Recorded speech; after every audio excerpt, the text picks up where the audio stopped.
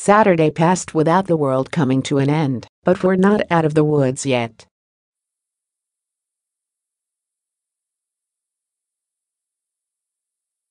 The doomsday writer who claimed that the world would end on September 23 now says it will end October 21.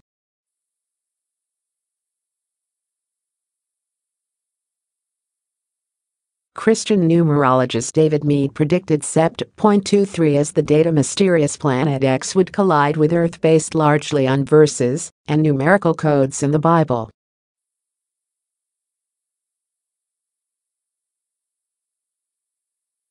But as the day drew nigh, Meade backed off on the prediction and said he was misunderstood.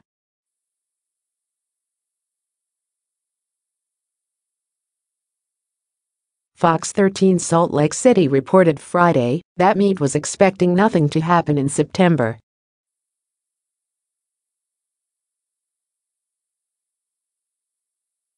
The station reported that, according to the Washington Post, Meade says September 23 is foretold in the Bible's Book of Revelation as the day a series of catastrophic events will begin.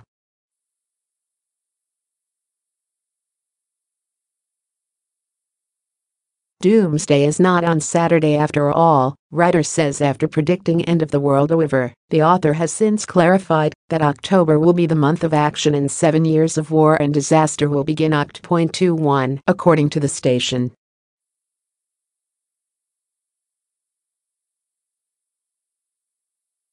It is possible at the end of October we may be about to enter into the 7-year tribulation period, to be followed by a millennium of peace, Meade was quoted as saying by the Sunday Express.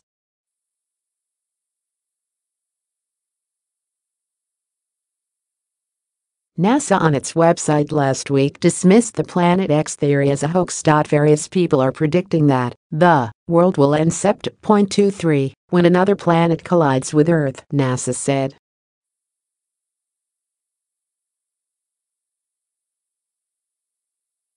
The planet in question, Nibiru, doesn't exist, so there will be no collision. Doomsday writer David Meade, who is NASA, went on to say that the story of Nibiru has been around for years, as has the Days of Darkness's tale, and is periodically recycled into new apocalyptic fables.